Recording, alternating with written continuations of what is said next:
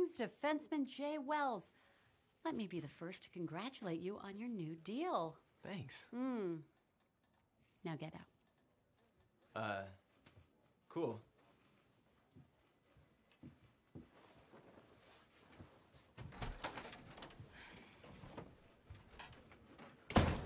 Jeannie, what the fuck are you doing? What? We're dating. I don't give a shit who you date. You gave payroll information to a player. I made an executive decision. I mean, we claim to care about our players. So why hide behind some antiquated union rules instead of paying them what they're actually worth?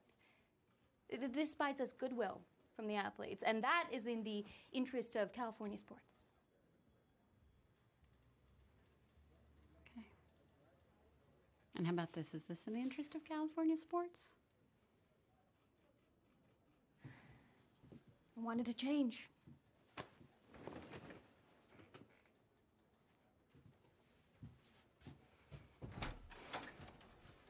You look great.